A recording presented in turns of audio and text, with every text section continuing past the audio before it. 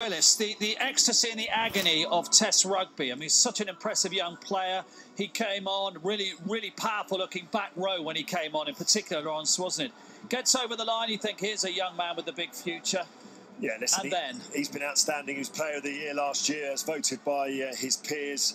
You know, what a wonderful moment for the young man. And then, you know, this is horrific. You know, it's terrible news for Wasps, terrible for Jack, terrible for England fans. And you know, this is his secret weapon. He gets over the ball, and Sebastian Negri, it's a reckless tackle. He's done nothing wrong, you know, in terms of foul play. Illegal. It's not foul play. But to sort of crocodile roll a player off, you know, and twist him, you're always going to run the risk of injury. If that was around the neck, it would be illegal, and you've got to ask yourself. But a lot of people in the game want that to be illegal, don't they? Yeah, because the crocodile roll, you're twisting a player, and Jack's, you know, leg was caught underneath him, and you know, he's going to be out for what looks like a long time. He had an ACL reconstruction 2 seasons ago, and it looks bad. He's such a supple player. He gets right over the ball where no one gets to. He gets in positions very few, which leaves him exposed.